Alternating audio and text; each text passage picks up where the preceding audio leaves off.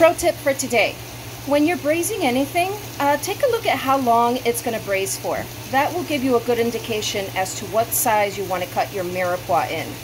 If you're braising for 4 hours, you want to cut your Mire Poix in a large dice so it doesn't get lost in the sauce and evaporate.